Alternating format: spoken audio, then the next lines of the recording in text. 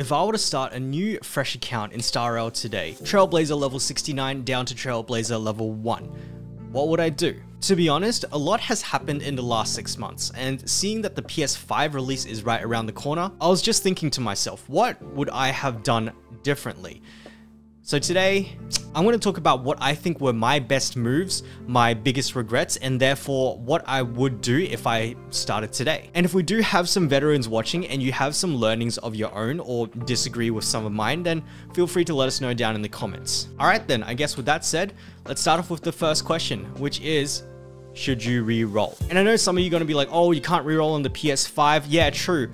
But you can actually re-roll on PC, link your PS5 account, and then continue playing. Now, if you don't have a PC, then yeah, no re-rolling for you. But if I remember correctly, re-rolling on this standard banner right here took about 20 minutes, and re-rolling on the limited, which is gone for now, that one actually took about 30 to 40 minutes. And so generally speaking, people are going to be like, oh, it's not worth re-rolling because of like the crazy amount of time. But if you do have the patience, in my opinion, I think it definitely is worth re-rolling, especially if you are able to hit on the limited banner. Like sure, it can be a massive time sink, but let me run you through what happened to me. This is my pull history, and I had to sink 153 pulls to get the first limited character, Zilla. And I've used her so much, like absolutely no regrets.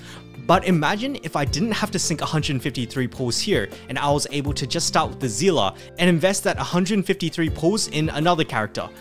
That would be utterly insane. And so the reality is that we actually are faced with a very, very similar situation. If we started today, PS5 gamers or whoever will be joining when Jingliu is going to be on the limited. And she is going to be an absolute powerhouse. You're going to be using her a lot. And if you're able to get her on your rerolls and not have to spend 150 pulls like I did, that is freaking cracked out. The odds are absolute trash. I believe it's like 0.6 or 0.7%, and it's up to you to kind of determine whether your time is worth that money, especially if you're in a region where 150 pulls equates to like 200 or 300 USD. For some people, that's actually a whole month's salary. And in that case, I think it's definitely worth it. All right, so aside from that, I want to talk about the standard re-rolling, because there are people kind of like myself who just re-rolled on the beginner banner, and they were kind of just like trying to look at optimizing these characters over here. And so these are the possible characters. We've got Himiko, we've got Welt, we've got Bronya, Japad, Clara, Yanqing, as well as Bailu. And before I do get into it, what I will say is that all of them are good and they will work very, very well all the way to end game. So even if you do get like my last preference, don't sweat it, because they will be immense value. And also, as always, if you do have a favorite character, go for them. Like if I got a Himeko, I wouldn't be crying. So for me personally, in terms of desirability, I would say that number 1, Bronya, number 2, Welt, number 3, Clara, number 4, Japad, number 4 also kind of in the same tier, Bailu, and then number 6, Himiko, finally with Yanqing at number 7. Let me explain the rationale. Bronya, I think, is going to be a unanimous first, because to this day, she is still one of the most overloaded supports in the game. She gives massive offensive buffs as well as extra turns, which sounds really freaking cracked out, because it is. And for most characters, she actually changes how you play the game, where there's even a concept of changing your playstyle depending on if your Bronya is fast or slow. What's interesting is that when I think about it, it might be because there haven't been any other 5-star harmony units, limited 5-star offensive buffers. I don't think there's been any of them introduced in the game yet, but as it stands right now, she is firmly in the core of the game. And so number 2 for me is definitely going to be Welch, because he's really interesting. And the reason is because he can be played as both a debuffer, an imaginary main DPS, or even a mix. And the best thing is that he actually does really freaking well in all of those roles, and is a really great flex pick when you're like, oh, the enemy has an imaginary weakness, let's bring Welt. On top of that, imaginary units at this point in the game are still very rare. I'm pretty sure it's the rarest element. And so all of that is why Welt would be my second pick. Now, in third place for me, it's going to be Clara, and she's a really interesting one because yes, she is a DPS, but that is not all she is. When she's finally fully built, she also serves as an off tank, a damage dealer, a shield breaker, and a very skill point positive character overall. And it's mainly because of that skill point positive attribute that makes her really, really freaking valuable. For me personally, she was actually the second DPS that I built, and I definitely do not regret it at all. However, there is one other consideration, and it's that there is going to be another physical DPS coming out very, very soon, I believe in like the next 2 months. So you should just keep that in mind. All right, so after that, we've got Japad, which is Ice Shielder, as well as Bailu, who is a Lightning Healer. Sustain units, and early on in the game, they were like pretty much the top priority considering a lot of us were just kind of struggling with no healers. But the state of the game has changed quite significantly, and I think this is going to depend heavily on what else you were able to pull. For about 90% of the game, I would say that you'd be able to get away with Natasha, who is the free healer, March 7th, and the Fire Trailblazer. But if you're able to actually land a Lynx, honestly, you're pretty set. And to be honest, it's really thanks to this little healer's existence that I can say that Bailu as well as Japad, these two are just not that high priority anymore. Now, what I will say is that if you do pull either of them, it is definitely not the end of the world because it is going to make your team a lot more comfortable. But Lynx herself is just so wonderful that you can get away with somebody else. On top of that, however, we will probably see Locha, who is one of the top tier sustainers, rerun very soon. And so if you do feel like you are lacking in the sustain department, I would probably hold out for this guy. But again, Bailu, Japad, fantastic, but they're just like no longer critical. And so lastly, we have Himiko as well as Yanqing, and they are in a pretty interesting position because they are pretty solid DPSs, definitely good enough to clear the entire game, but they have substitutes that are going to be accessible very, very soon. So for example, Yanqing, this guy on the screen, he is an ice DPS. However, by the time you see this video, you will probably see Jingliu, limited banner, another ice DPS on rate up. And if I was starting today, I would probably dump all of my gems into her banner because this banner is actually so incredibly high value until I get her. On the other hand, Himiko, who is a fire DPS, is about to gain a substitute with this character here, Topaz, who is another fire DPS, and we can expect her in about 3 weeks time. And so therefore, if you are looking for a fire DPS, you could roll for her instead and get another character on the beginner banner or standard banner. But if we're going to talk in terms of like power level, I would say that generally speaking, the trend has been that all limited characters are better than the standard characters, which is another reason why I would deprioritize Himiko and Yanqing. You really do want the best DPS. Alright, so next, let's talk about progression and investment. So you're level 1 and you've just entered the game. What should you actually invest into? Generally speaking, the priority is almost always like this. The top priority is leveling your character levels. So old mate over here is level 1 out of 20, smash that level, auto add, and level him up to 20 out of 20. And then after that, use ascension materials to push. Priority number 2 is to level up the Lycones. So these guys over here, you can see level 50, level 80. And the TLDR is that these are essentially your weapons. And the reason that the character level and the weapons are most important is because they affect your base stats, which are then multiplied by all of your different equipment and all of that. As a new Honkai Star Railer, you don't want to be splitting investment into multiple places. So what I'm going to say is that you need to build a team of 4, and you are only going to build these 4 characters first and then build another 4 later. I'll talk about that later when we get there. Okay, so 1, 2, 3, 4.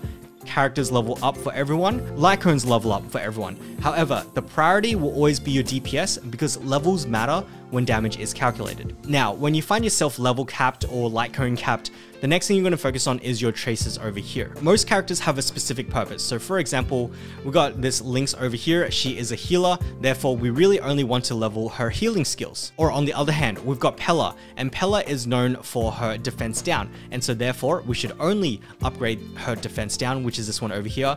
Enemy's defense is reduced by 37%. Sometimes they also have like other really good skills, whether it's their actual skill or talents, whatever. For Pella, it's this one over here. This essentially helps her ultimate more, but the philosophy, the general principle is the same. I don't touch the auto attack because I don't care about her damage. I don't touch her skill because I don't care about its damage either. Now, this was actually my first mistake because I kind of unga-bunga just smashed everything. For example, you can see my Locha has level 4 attack. You can see my Silver Wolf support 5 out of 6, Bailu 4 out of 6, but over time I learned to be a little bit more conservative. So you can see my R-star 10, 5, 9, 1. And so yeah, that's your second priority. You're probably going to be doing this for a while, to be honest. And so as you keep progressing through the game, it's going to start giving you these 4-star relics over here, which is essentially your character equipment. All I can say here is that smash them to plus 12 and use them. Do not be stingy here. I was, and I screwed my progression for ages, missing out on a lot of gemmies. These relics are probably the most important things in the game for gains, and they can be recycled for EXP. So like when you find a good 5-star relic that you like, you can actually smash this plus 12 into this one with very little loss. So therefore, for your 4 characters, 1, 2, 3, 4, you want plus 12 relics, 4-star on all of them. And then at some point, you're going to be able to start farming for relics themselves. So this one over here, Cavern of Corrosion. If your characters are in a good place, I would start farming for these 5-star relics. And what I mean by a good place is this in particular. Your DPS is at 70 out of 80, fully ascended, with their traces looking something like this: 5, 8, 8, 8, all of the major traces over here up. The light cone that they're using, 80 out of 80. In terms of your supports, they should look like this: 60 out of 70 for level, or 70 out of 80. I probably would just go 60 out of 70, or maybe even 70 out of 70. And their key trace, which again for Pella is the defense down, probably at about an 8, or if it's a 4-star, you could even go to 10 if you want. The light cones themselves, I would actually probably push to 80, like this one over here. And all of their relics are looking like this: 4-star and plus 12. Now, this is probably the place where I made what I think is my biggest mistake, because if I have a look at my Zilla, she is actually 80 out of 80. I look at my Silver Wolf, also 80 out of 80. And I smashed some of their traces up to 9 and 10. And the reason that this is such a massive mistake is because the amount of resources required to take somebody from 70, like my Bailu over here, to take her from 70 all the way to 80, so these resources over here, or to actually take those traces from 8 to 9 to 10, I could have actually taken another character from level 1, Old Mate Arlen over here, all the way to level 70, and probably got like really far with the traces as well. So what I'm saying is that, especially as an early gamer, do not go past 70 and just invest into other characters, because that coverage is going to help you clear content. For me, Zilla, Silver Wolf, 2 of my most favorite characters, I just smashed them to 80 because I love them. However, I only had 1 team, and so I could not clear 2 sides of MOC. And to explain what MOC is, that's pretty much the endgame content. That's this guy down here, Forgotten Hall, Memory of Chaos. For you Genshin gamers, this is your Abyss. So yeah, if I were to do it all again, I would stop all of my DPSs at what my Clara is looking like: 70 out of 80, maxed out light cone 80 out of 80, and 5, 8, 8, 8. All right, and so let's say that we actually made it there, 1, 2, 3, 4, with all of those prerequisites I just said. At this point, I would say it's fine to go ahead and farm a set for everybody. So just this guy over here. And in terms of recommendations for finding out which skills you should actually max out on which character, as well as which set is best on which character, I would just use this website, pridewin.gg, go over to characters and click on literally any one of them. And if you scroll down far enough, you will see best relic sets as well as the skill priority. Although for DPSs, generally, you're probably going to almost max them out. So yeah, relic farming, this is your endgame loop, and by now you should have access to these 5-star ones. I would just farm a set for everybody and smash all of them to plus 12. Don't be too picky about the substats. So as you can see over here, I just got a plus 12 5-star relic. I just haven't pushed it to plus 15. And the reason is because the amount of EXP that it takes to go from plus 12 all the way to plus 15, that resource you can actually funnel into another piece to take it from plus 0 up to plus 12. So yeah, I think you can start to see that the diminishing returns are actually massive in this game. And then when you finally find a piece that's better than what you have right now, so for example, like this one over here, what you can do is you can just slam your previous plus 15, plus 12, whatever, to get plus 14 and a little bit more, and then just overwrite it and use your new piece. And then finally, when all of your team members have pretty passable sets, plus 12, plus 15, whatever, I would probably start to look at leveling more supports to start building for your team too. Alright, so that should actually give you a pretty good idea as to where you should invest your energy every day. However, there was actually one thing that changed massively as the game updated, and it was the scarcity of money credits. This guy right here. For quite a while, everyone was actually a brokey. Yeah, not only maidenless, but also cashless. But then what happened was that as we got more events, so these guys over here, we started getting flooded with money. And so I think that for me personally, my best move that I've made in the game was barely farming for these guys over here credits. On top of that, I've somehow gotten away with barely farming for EXP as well as Litecoin EXP. And it's completely okay for you to farm them if you do need the resources, but for me, to this day, 6 months later, I've probably not farmed these guys like more than 15 times. Okay, so with all of that out of the way, let's start talking about the tier list, except not really, because in early game, you're gonna by and large ignore all tier lists. And the reason you'll do that is because you are a new player and you actually don't have that many options. But what I will talk about is kind of like the investment into these characters and the ones who have huge staying power. Okay, so as a new player, you are going to be looking at E0 characters because you don't have enough pulls to get to E6. I'm going to start with the offensive support as well as the defensive support columns because they're just so much more straightforward than the damage dealers. Of all of the offensive supports that you see, Bronya, Silver Wolf, Pella, Tingyun, Welt, Asta, Yukong, every single one is worth investing into. Now, what I will say is I'm going to single out Yukong and say that she is probably the only one that I would say is less of a priority to invest into simply because she is a little bit less flexible than the rest of them. Statistically speaking, if I were able to run like a census or like a study on all of the characters that were used, every single one of these characters are being used millions and millions of times every day.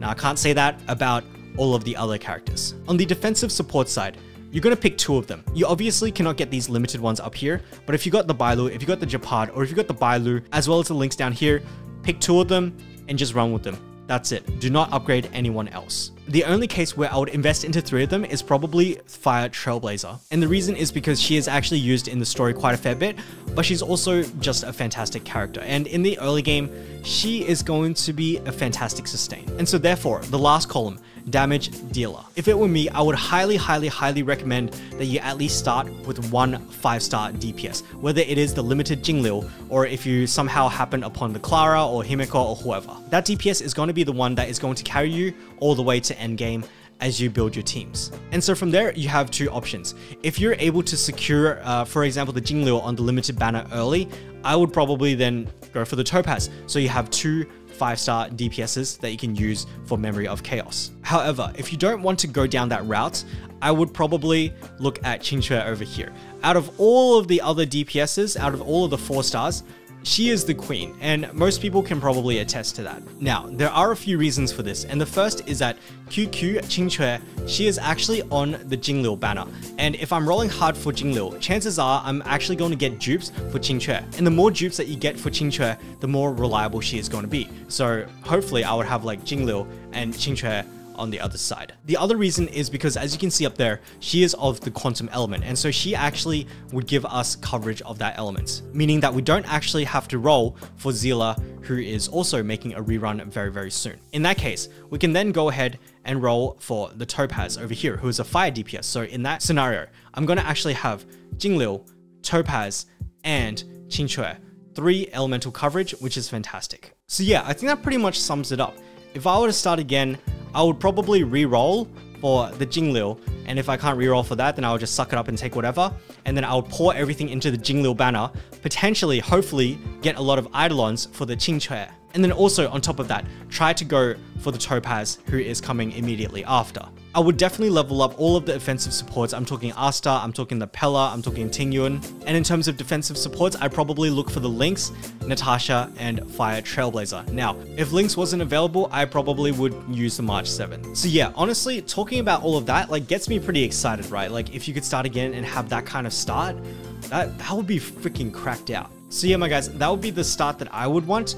Let me know what you guys would go for. I'm betting that a lot of you are probably going to say, oh, save for your Fushen or save for your Luocha, or maybe even like hold on for your Huohuo. My guys, let me know down in the comments on your thoughts. But otherwise, that is going to be the end of the video. So thank you guys so much for watching. I'll catch you guys in the next one. Bye-bye.